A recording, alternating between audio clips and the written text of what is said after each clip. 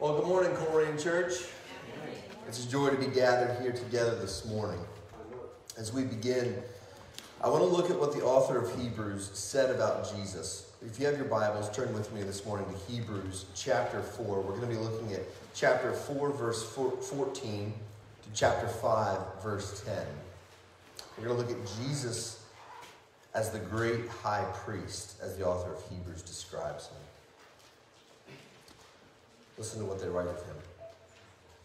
Since then, we have a great high priest who has passed through the heavens, Jesus, the Son of God. Let us hold fast our confession. For we do not have a high priest who is unable to sympathize with our weaknesses, but one who in every respect has been tempted as we are, yet without sin. Let us then with confidence draw near to the throne of grace, that we may receive mercy and find grace to help in time of need. For every high priest chosen from among men is appointed to act on behalf of men in relation to God, to offer gifts and sacrifices for sins. He can deal gently with the ignorant and wayward, since he himself is beset with weakness. Because of this, he's obligated to offer sacrifice for his own sins, just as he does for those of the people. And no one takes this honor for himself, but only when called by God, just as Aaron was. So also Christ did not exalt himself to be made a high priest, but was appointed by him who said to him, "You are my son, today I have begotten you." And he also says in another place, "You are a priest forever, after the order of Melchizedek." In the days of his flesh, Jesus offered up prayers and supplications with loud cries and tears to him who was able to save him from death. And he was heard because of his reverence. Although he was a son, he learned obedience through what he suffered. And being made perfect, he became the source of eternal salvation to all who obey him, being designated by God a high priest after the order of Melchizedek. A few weeks ago, we talked about so many in the church who know Jesus as Savior. They celebrate Easter. They know of his saving power, but they don't yet know him as Lord of their lives. And so this morning and next week as well, we're going to be looking at the high priestly prayer of Jesus from John chapter 17. And as we enter into a time of worship, before we dig into that scripture together, would you pray with me this morning? Father, it is good to be gathered together in this place as a body of believers. Lord, we just pray for our time together this morning, that you would clear our minds, clear out the distractions from this last week that we so often bring into this place, that we bring into our time of worship, and allow us right now to wholly fix our eyes on you and you alone. Father, we know that you are worthy of worship, and we pray that the worship we offer this morning would be pleasing to you, that we would fix our eyes on you alone in this time. Father, we thank you for the simple truth that right now, seated at the right hand of God, is our great high priest, who knows weakness just as we do, but still is perfect. Father, I thank you so much for the gift of Jesus. I thank you for who he is, for what he has done, and I thank you that even right now, his Spirit is bringing this prayer to you. Lord, be with our time together this morning. We pray, as we always do, that in this place there would be a spirit of expectation, that we're going to see your Holy Spirit move in this place and move in our lives. And we pray right now that no matter what happens during our time together this morning, that this would be a place where you are simply put on display, and we get to watch as you will draw others to you. And we thank you for that. Father, we pray that you would sanctify us in the truth. And we know that the Word of God is the truth. And we pray all these things this morning in Jesus' name. Amen. Amen. Good morning, Colerain. Good morning. It's good to see you here this morning. Thankful for God's faithfulness today. In Psalm 33:4, it says, "For the word of the Lord is upright, and all his work is done in faithfulness." He's faithful this morning. Let's all stand together as we come with grateful and thankful hearts, singing praise and worship to our Almighty God this morning.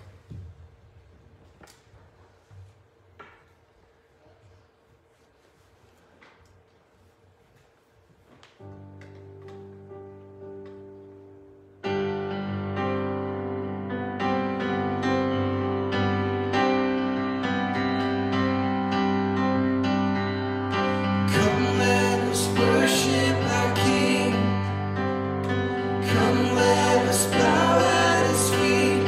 He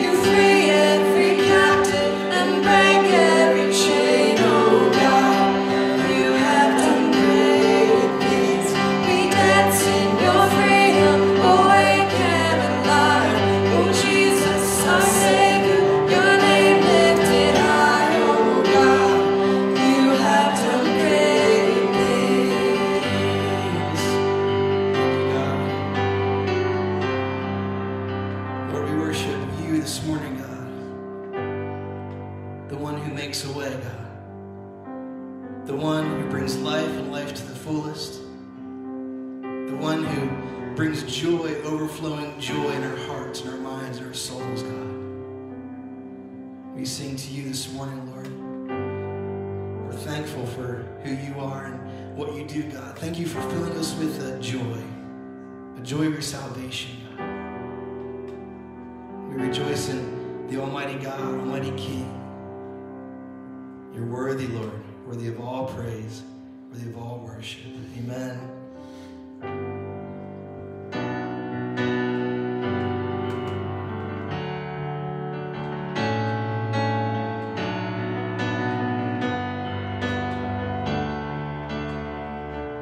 There's power in the name of Jesus. There is power in the name of Jesus. There is power in the name of Jesus to break every chain, break every chain, break every chain. All sufficient sacrifice, so freely given, such a price. Lord, our redemption, heaven's gates swing wide. Sing, there's power.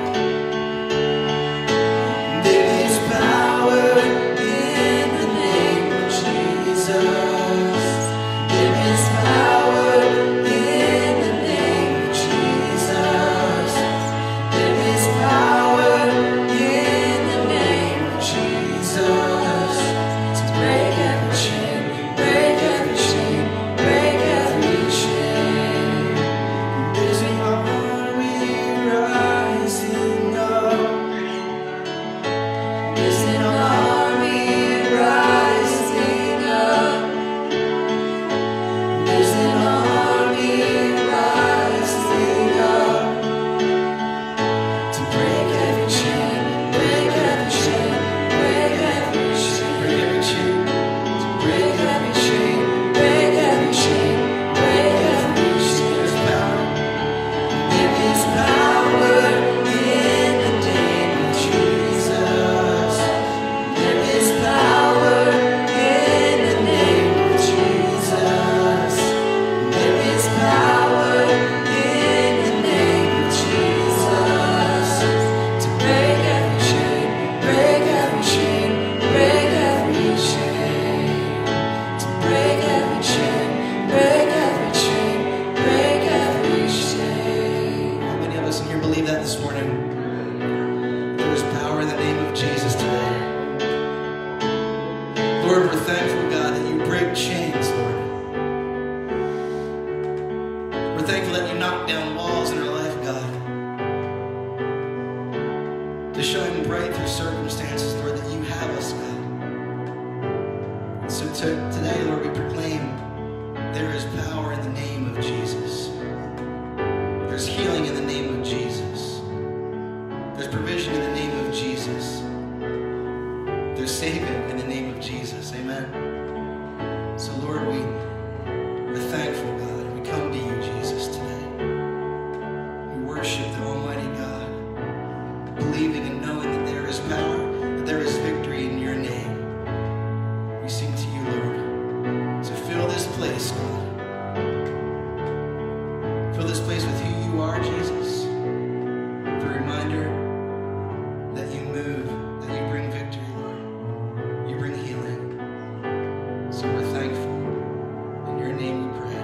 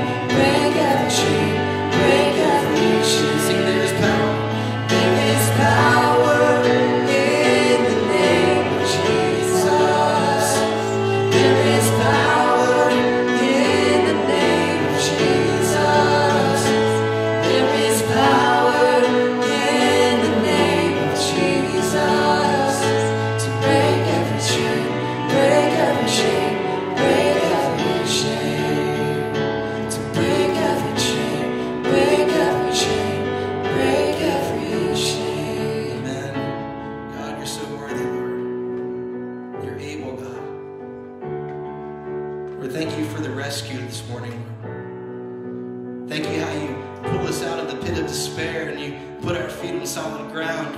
And we stand on your promises. We stand on your truth, Lord.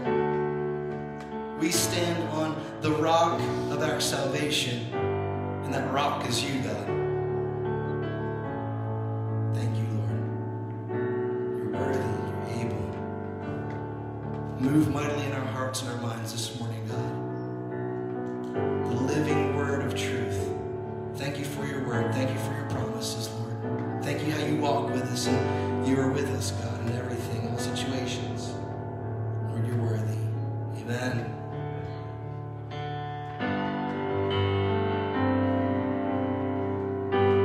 You are my strength when I am weak.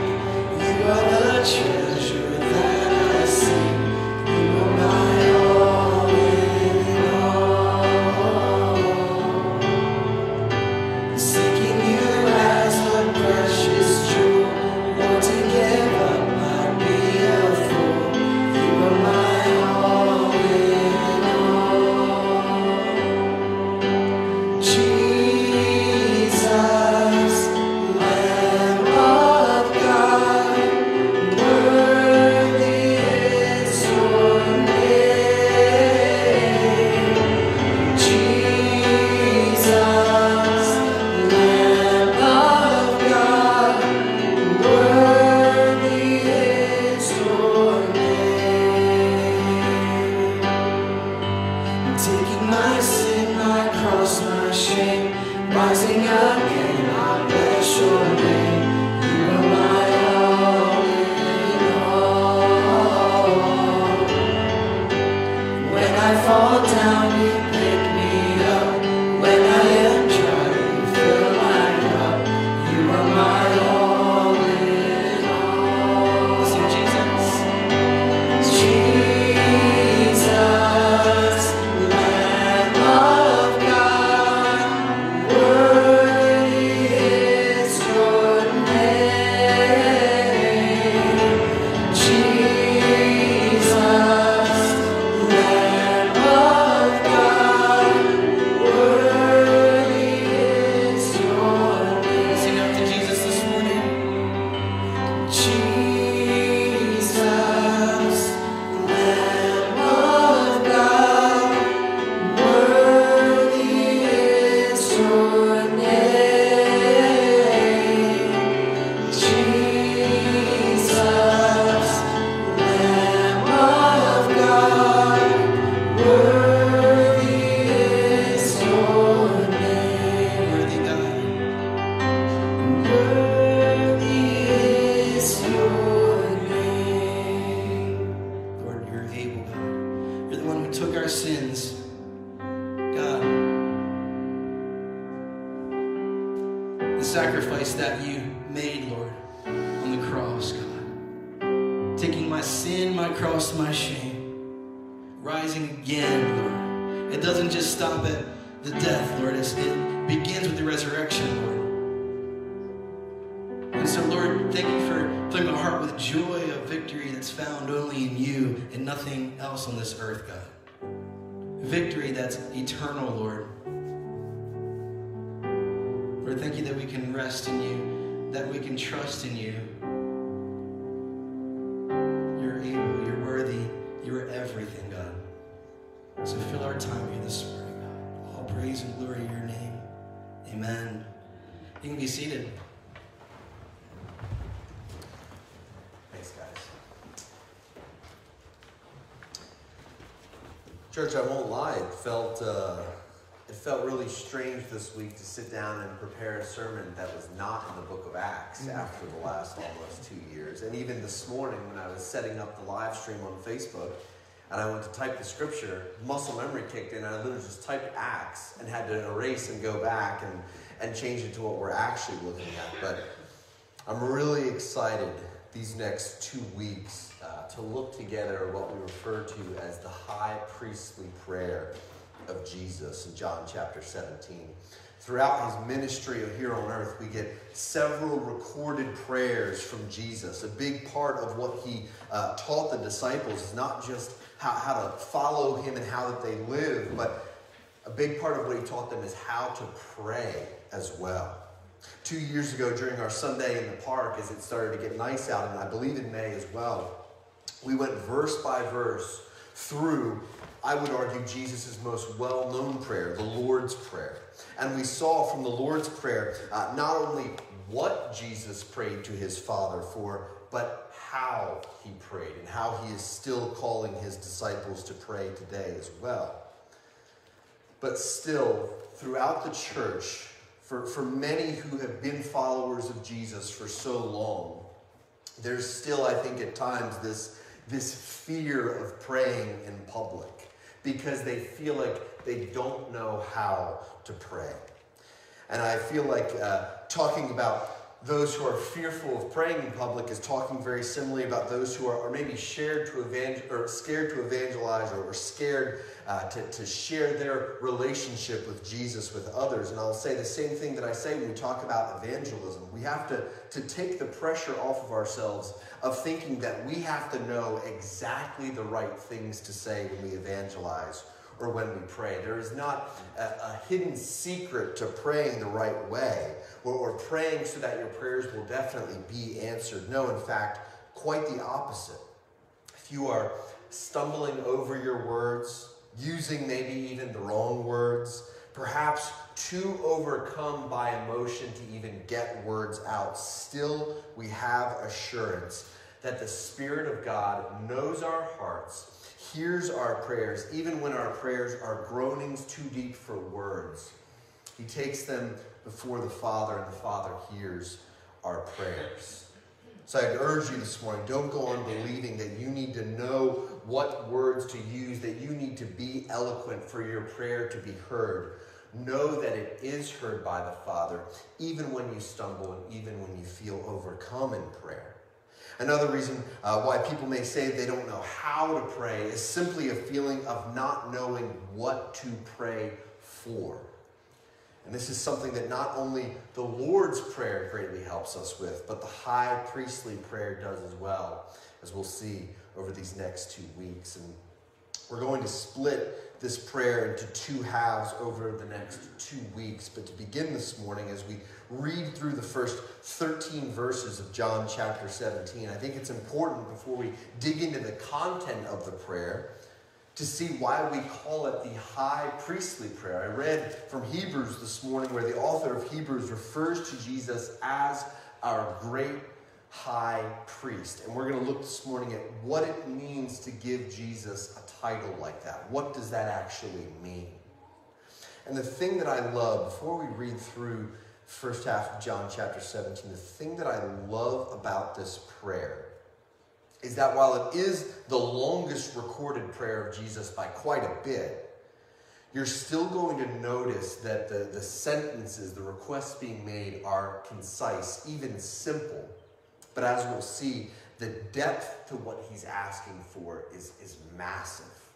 Turn with me this morning to John chapter 17, and we're going to look at the first 13 verses of the high priestly prayer. John writes this: "When Jesus had spoken these words, he lifted up his eyes to heaven and said, 'Father, the hour has come. Glorify your Son so that the Son may glorify you, since you have given him authority over all flesh to give eternal life to all whom you have given him. And this is eternal life, that they know you, the only true God, and Jesus Christ whom you have sent. I glorified you on earth, having accomplished the work that you gave me to do. And now, Father, glorify me in your own presence with the glory that I had with you before the world existed. I have manifested your name to the people whom you gave me out of the world. Yours they were, and you gave them to me, and they have kept your word. Now they know that everything that you have given me is from you, for I have given them the words that you gave me, and they have received them and have come to know in truth that I came from you, and they have believed that you sent me. I am praying for them. I am not praying for the world, but for those whom you have given me, for they are yours. All mine are yours, and yours are mine, and I am glorified in them. And I am no longer in the world, but they are in the world. And I am coming to you. Holy Father, keep them in your name, which you have given me, that they may be one, even as we are one. While I was with them, I kept them in your name, which you have given me. I have guarded them, and not one of them has been lost, except the son of destruction, that the scripture might be fulfilled, Judas. But now I am coming to you, and these things I speak in the world, that they may have my joy fulfilled in themselves. The words that he had spoken just before this prayer, as John alludes to in verse 1, when Jesus had spoken these words, were powerful ones. Jesus is quickly coming to the end of his time on earth. He even alludes in chapter 16 to the fact that, listen, for the last 3 years, I've spoken to you in parables. I've spoken to you in figures of speech, but now I'm going to have to be direct. And he has told them that there is a time coming soon for the disciples when they will be scattered. He says, each to their own home, a reference to the days following his death. But in the final verse of chapter 16, he says, I have said these things to you. I've told you about what is coming in the next few days, that in me you may have peace. In the world you will have tribulation, but take heart, I have overcome the world. And with those words having been spoken to the disciples to take heart, because they're going to have trouble, they're going to have tribulation, with those words being spoken over them, probably daunting words to some of the disciples, he begins to pray to the Father. And he does so as one that we recognize from the author of Hebrews as our great high priest. And to understand what this means at an even basic level, we need to look at the functions of Aaron and his descendants in the Old Testament as the priestly family of Israel. With Aaron, of course, he was never referred to it in his day, but Aaron being the first great high priest of Israel. And it was the high priest who could offer sacrifices to God that could atone for the sins of the people. It was the high priest alone that could once a year enter into the Holy of Holies and stand before the presence of God as it hovered on the mercy seat of the Ark of the Covenant. Only he could officiate the sacrifices made at his own or at another priest's consecration. The great high priest was the priest above all others. And so were the functions that were given to this person, holding the title of high priest for many centuries until finally in 70 AD, when the temple was destroyed. No more were given this title any longer. But of course, we know that for so long, the Holy of Holies that that the high priest had entered into over the last few centuries was devoid of the palpable presence of God. No more were the sacrifices they were offering after the once and for all sacrifice of Jesus meaning anything at all. God had already said through his prophet Hosea, in Hosea 6:6, many centuries before this, I desire steadfast love and not sacrifice, the knowledge of God rather than burnt offerings. And in that desire to be loved by his people and his desire for steadfast love, we have Jesus, our great high priest. And now we get to observe how our great high priest goes to his Father in prayer in this moment.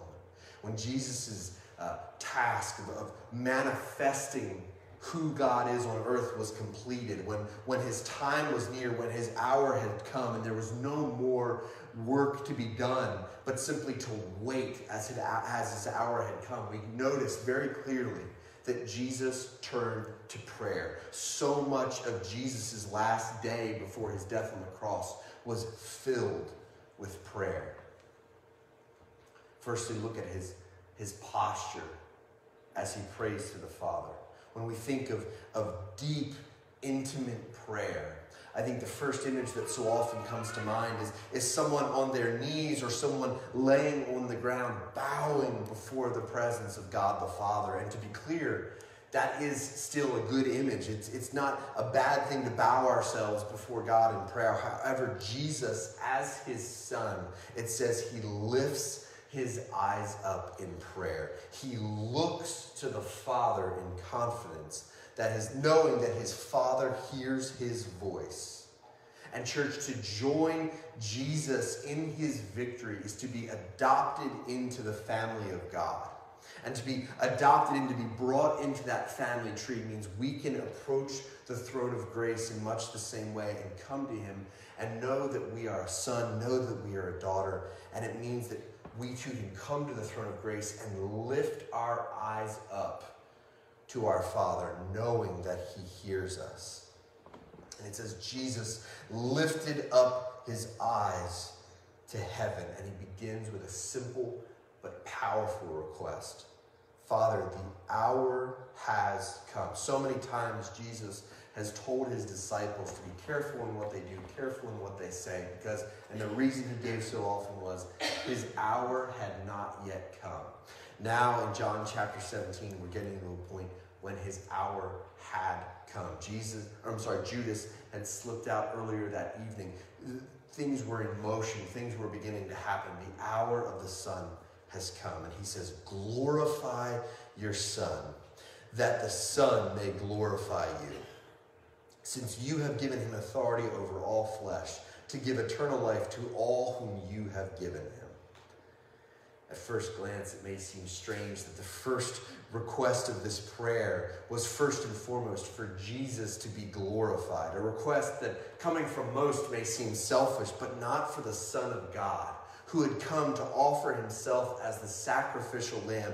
Jesus' concern over glory was not a concern over him being glorified. No, he says, glorify your Son, that the Son may glorify you. Jesus' concern for glory was not of himself. It was the concern for the glory of the Father himself. Simply put, Jesus is only able to glorify the Father through what is about to happen at Calvary if the Father was glorified him.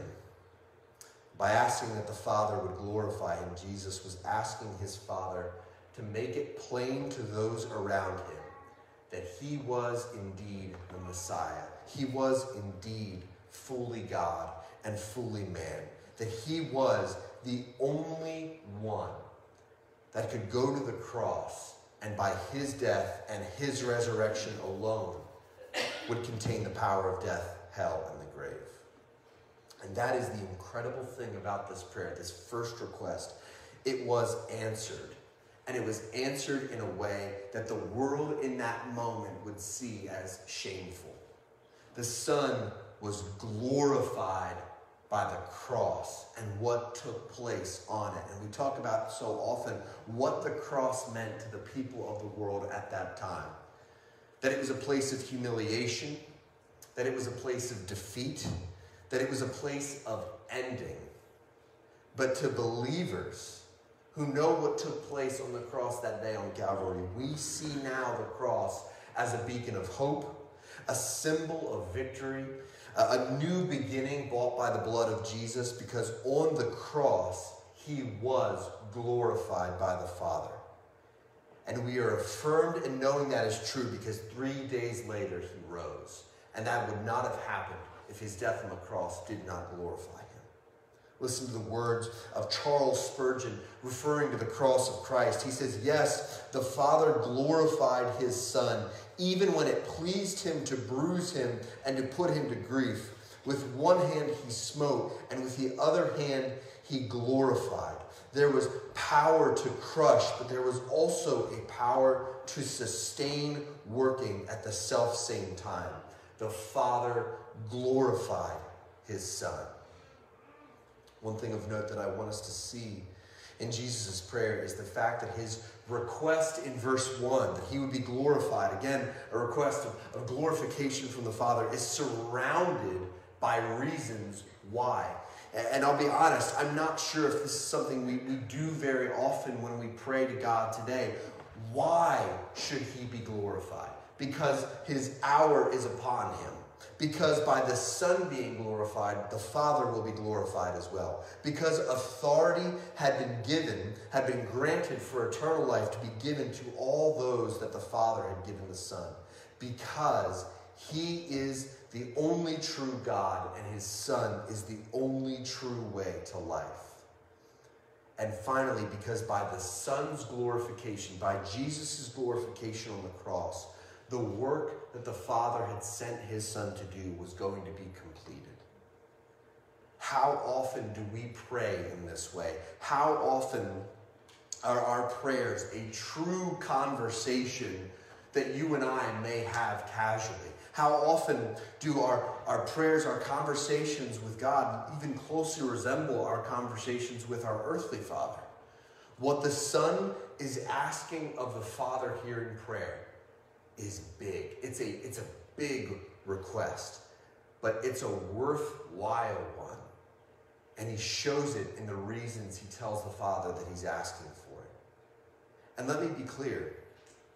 God the Father knows why Jesus is asking that he would be glorified. He knows why Jesus is making this request. Still, Jesus verbalizes this in prayer because prayer is a conversation between a father and his children. And how often do you ask or make a big request of someone? How often do you ask for something that's so significant and then not give any reasons why?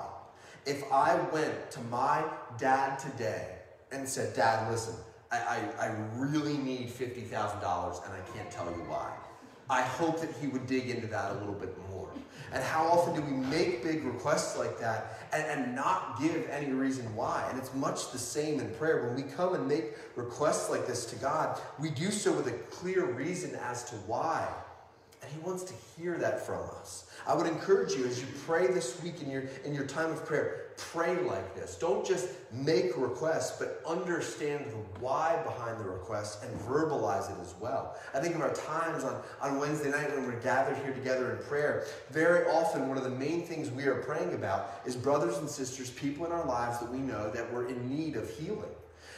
And we know why we pray that for them, because we love them and we want to see them healed. We don't want to see them in pain. But I would encourage you, verbalize that to the Father.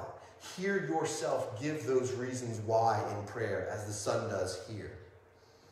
And again, after telling his Father why he should glorify him, he again prays the same thing, but in a different way, and a way that alludes to his pre-existence in human flesh. And now, Father, glorify me in your own presence with the glory that I had with you before the world existed. One of the factors that makes the Gospel of John stick out a little bit more over the synoptic Gospels is John had such a proclivity, such a leaning on emphasizing the glory of Jesus above all else. In a reading of the Gospel of John from beginning to end, it becomes abundantly clear that Jesus not only has relationship with God, but that he is God. And he claimed it in many instances, just like he does here in verse 5. Praying this further confirms his earlier claim from John chapter 10 that he and the Father are one. One of several direct references to his deity in the book of John. And he continues in verse 6. I have manifested your name to the people whom you have given me out of the world. Yours they were, and you gave them to me, and they have kept your word. Now they know that everything that you have given me is from you. For I have given them the words that you gave me, and they have received them and have come to know in truth that I came from you, and they have believed that you sent me. Jesus, at this moment of prayer, is referring exclusively to his disciples that are standing around him while he prays this. The 11 men standing around him as Judas has already left the evening. And listen to the incredible things that he says about the disciples. He says that they were God's first, but he has given them to Jesus, giving us just a small glimpse or hint into the working of the persons of the Trinity. Think of how many times in the last 3 years Jesus has seen the disciples slip up. He has seen them misunderstand what it is he's saying. He has seen them misspeak or just flat out sin at times. How many bickerings he's heard about who is going to sit closer to him when he's on his throne of glory. In a short time, and Jesus already knows this, in a short time, arguably his closest disciple is going to swear to 3 different people that he never even knew who Jesus was. And still, he was looking to the Father in prayer and saying, they have kept your word. He was able to look at the disciples in spite of their weaknesses, in spite of their past failures, and still have a great hope and know that from their future devotion to the work of Jesus, they were going to make his name known among the nations. Imagine Jesus looking around at these men that he loved so much, seeing the potential around him for the future of his church, and thanking God for these men. It's an incredibly powerful and beautiful moment. But what I want us to look at more than anything here is the beginning of verse 6, when he says to the Father, I have manifested your name. That is quite a statement, but it's the statement that sums up the last 3 years of ministry that is now coming to an end for Jesus. All of the triumphs, all of the tribulations, all of the attempts on his life, and in looking back, he is saying to the Father, I didn't just tell them about your name. I didn't just teach them about who you were or about what you've done. No, to say that he manifested the name of God is to say, in everything that he did, in everything that he said, he displayed who God was. Jesus is not just our great high priest. I would say he's the only true high priest, the final high priest, and the once and for all high priest.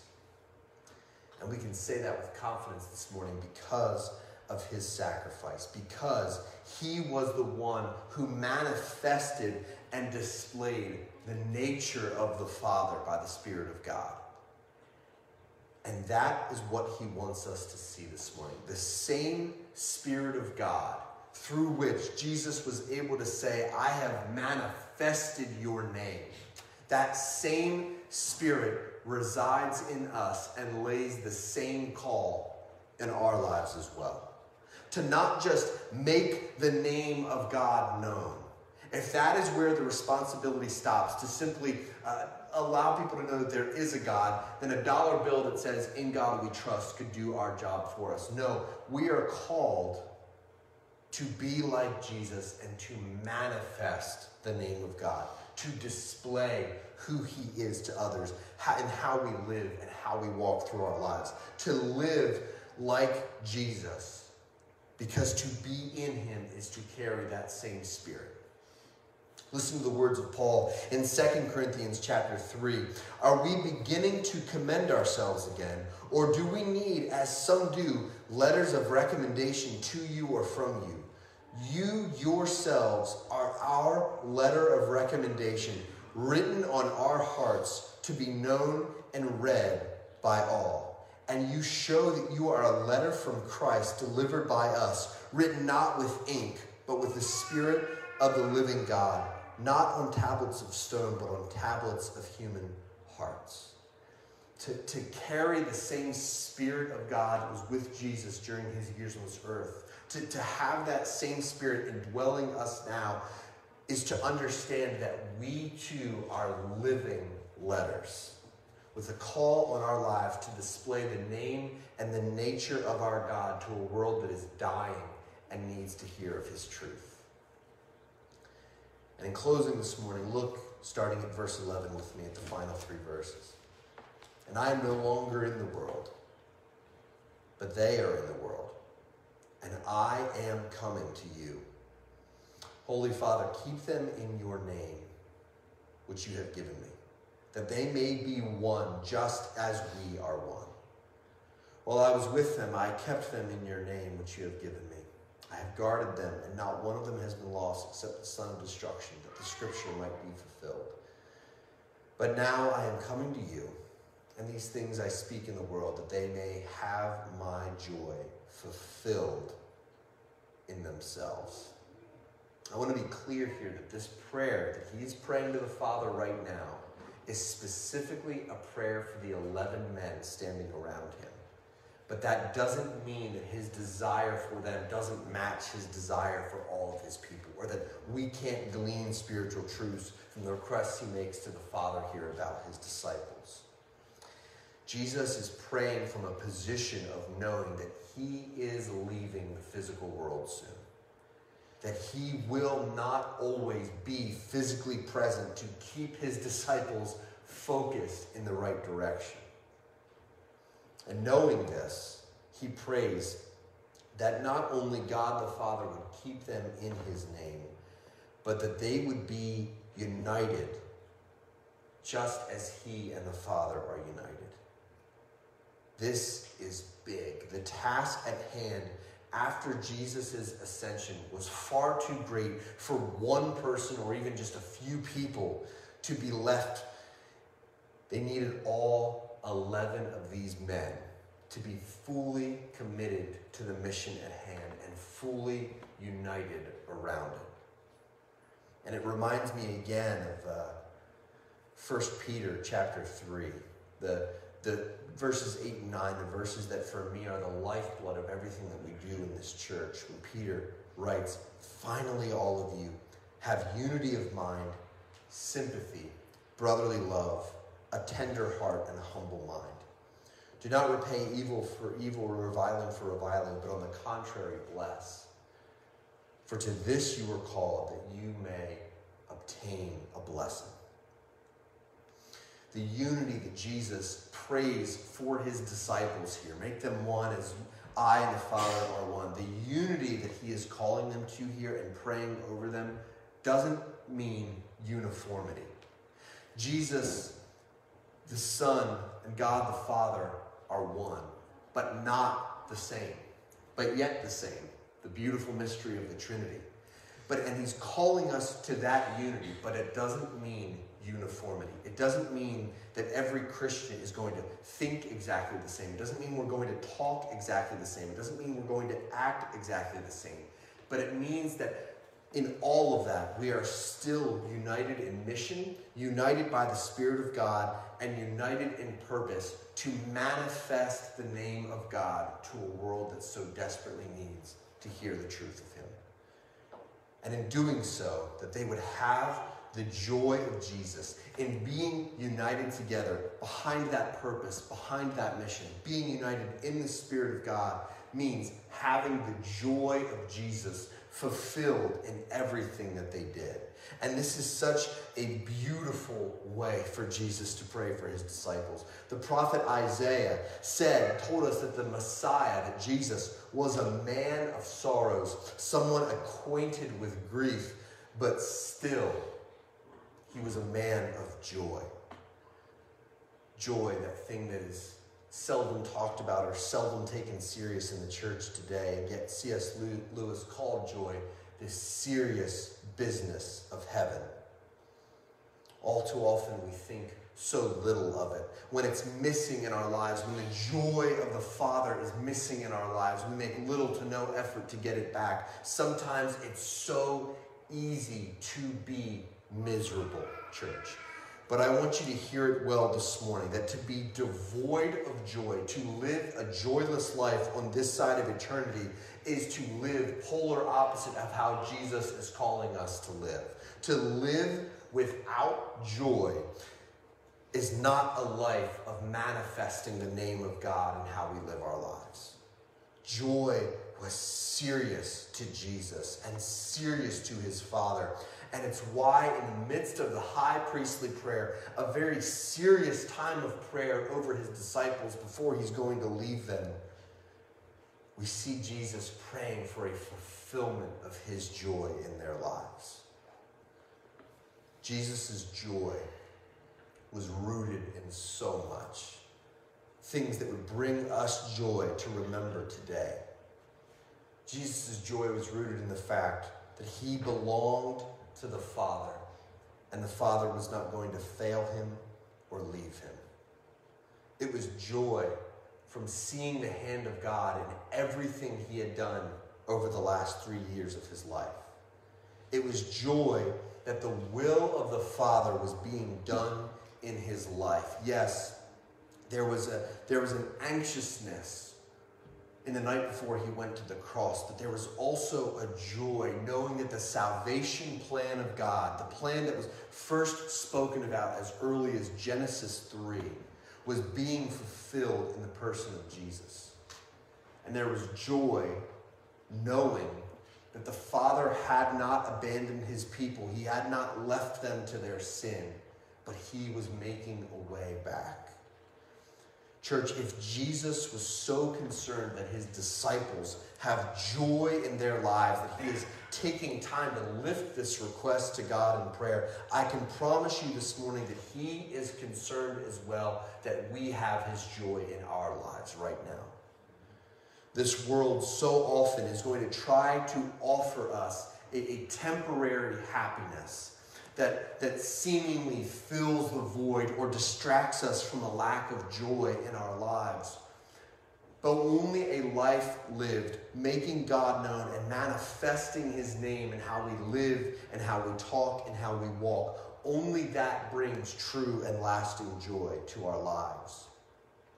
And if you're sitting here this morning and you're reflecting on where you are right now with God, and reflecting on your own life. And if you can look at your life right now and see a clear absence of joy, I urge you this morning to go to your Father in prayer. To dig into this book and remind yourself of just how much we can have joy in him. And to get back to the heart of a child and how we think and how we talk and how we approach the things of God. God wills that we would have joy multiplied in our life. A life spent with him, a life lived in the Spirit of God is a life of constantly multiplying joy, seeing his will done in our lives, making us more like Jesus every single day. It's not a life of having joy subtracted. And if the God that you serve is one that removes joy and brings only feelings of seriousness, sorrows, melancholy, and rules, you're not serving the God of the Bible. You are serving a self-created God that comes from a place of law and comes from a place of regulation and comes from a place that still says, to get back to God, I have to work my way there. In God alone, we have freedom. And because of that, in God alone, we have true, lasting, and glorious joy. And the Son intercedes for his disciples here, and he intercedes for us now, that we would continue to see his joy fulfilled in our lives. That is the great high priest that we have. He prays to be glorified so that the Father may be glorified. He prays for unity amongst his disciples. And he prays that in how we live, his joy would be fulfilled in us. That is our great high priest. As the worship team comes this morning, will you pray with me?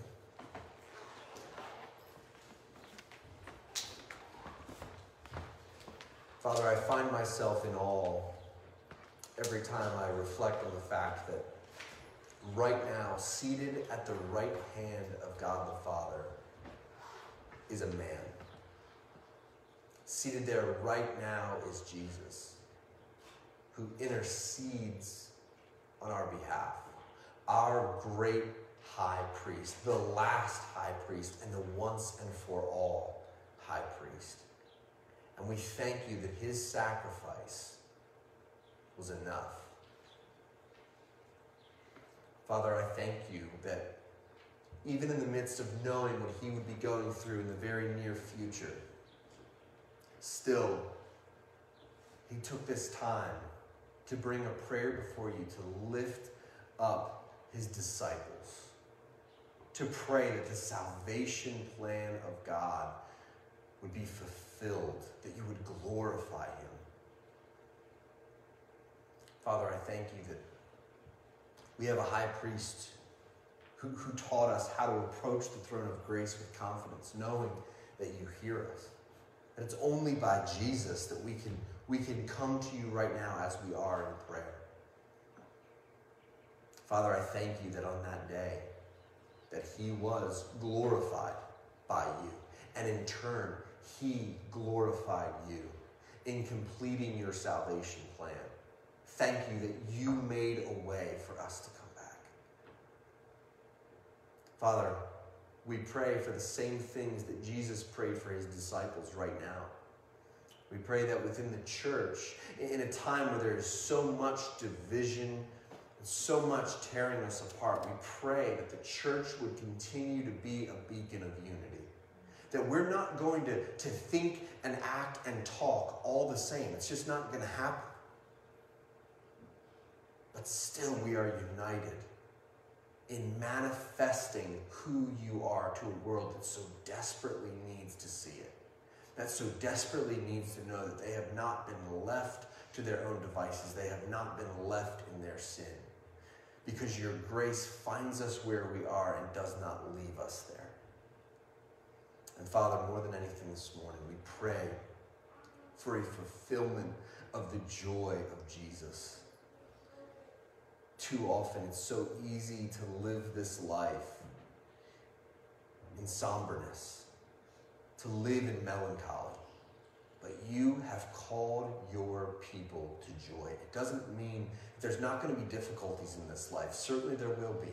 Jesus himself told us there would be tribulation in this world, but that we could take heart, that we could have joy because he has overcome it. Lord, continue to remind us of that truth. Again, we thank you for this time to be gathered together. Clear our hearts now as we worship and as we prepare to leave this place and go be the church to a world that so desperately needs it. We pray all these things this morning in Jesus' name. Amen. It's good news today, church, isn't it? It's good news that he gives us his Spirit today. And his Spirit can fill us with abundant joy as we live our life. We might find ourselves in a battle. We might find ourselves in chaotic moments, but you know what? He is our joy. The joy of the Lord is our salvation this morning. And so let's stand together. And let's sing about his goodness, about how we're found. He carries us through. God is our refuge and strength, and ever-present help in times of trouble, as Psalm 46:1 says. So let's rest today in his joy. This is how I fight my battles. This is how I fight my battles. This is how I fight my battles. This is how I fight my battles. It may look like I'm surrounded, but I'm surrounded by you. It may look like I'm surrounded, but I'm surrounded by you. It may look like I'm surrounded, but I'm surrounded by you. It may look like I'm surrounded, but I'm surrounded.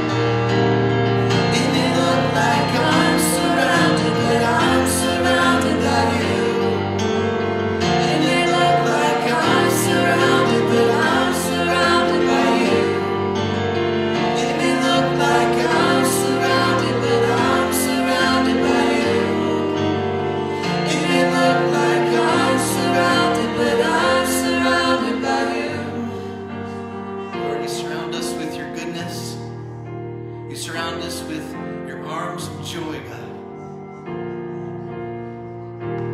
Lord, no matter what we're going through, no matter what we face, we're reminded of the words you say, take heart, for I have overcome the world. Have courage, friends. That's what he's telling us. Seek him, seek joy. And so, Lord, this morning we seek you. We crave you, Jesus. We hunger and we thirst for you, Lord. Lord, this morning I'm reminded that you put streams in the wilderness and the desert, Lord. That you are our satisfaction. You are the joy that we find, God. And so, Lord, we're found by you, we're loved by you, but Lord, we trust in you and we hope in you, God. You surround us, that you are our rock. Thank you for the joy that you bestow upon us, Lord. Thank you for salvation that you give to us. Thank you for the reminder this morning that there is power in the name of Jesus. Power to even have joy in the middle of circumstance, no matter what we're facing, God. Joy in the good times, joy in the bad times, Lord, because we know that you're able, God. You're able to move, Lord. So this morning, God, I pray that you would even put eternity in our hearts, Lord. You are the eternal one. You're never failing, never fading, God. You surround us with your love. You care for us, God. Thank you for how you care. Thank you for your living word of life. Thank you that you give us your word, give us your truth, your promises, then you implore us to live it out, God. To be hearers and doers of your word, to be active, Lord. So thank you for today's message, Lord. Thank you for the word of you, God. That you give us that joy to live out, Lord, and other people see that joy and they want more and more of it, God. Because it points directly in your direction of a God who gives a spirit. We can walk with that, Lord. And thank you, Jesus, we can walk with that. You're worthy of all praise. In your name I pray. Amen. Let's sing Rock of Ages. Rock of ages, cleft for me, let me hide myself in thee. Let the water and the blood from thy wounded side which flow be us in love to double cure. Save from wrath and make me pure. Lord, thank you for those words, God. Thank you for the reminder, Lord. Rock of ages, cleft for me, Lord. That God, we can rest in you. We can fall into you, Lord. That you are our tower, God. And the righteous run to you, Lord. Rock of ages, cleft for me. Lord, help us to hide ourselves in you. Help us to take you with us as we leave. Remind us of the joy that we have in you. The victory that is won by you. So, Father, thank you. When it seems like we're surrounded, you are the one that surrounds us because we trust in you and we hope in you. We are familiar with your arms, God. Lord, surround this place, God. Be everything to us, Lord. Take us deeper and deeper every day we walk. Let us see the glory of the Lord in our life. In your name, amen.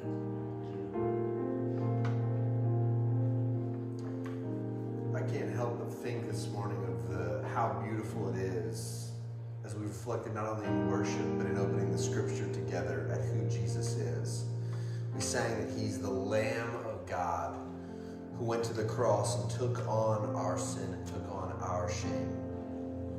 We reflected just a moment ago on the fact that he is the rock of ages that we can lean into, that he is a strong tower. And he's our great high priest that can go to the Father for us, and we can enter into his presence through the Spirit of God, and one that can sympathize with our weakness because he took on weakness. That is the beauty of who Jesus is. And there is so much joy that should come out when we reflect on who he is. So church, as we leave this morning, go knowing that Jesus goes before you and he leads the way. He goes behind you so you don't have to turn back. And he goes beside you as a friend. Knowing that about him, let us go. Go and have a great week.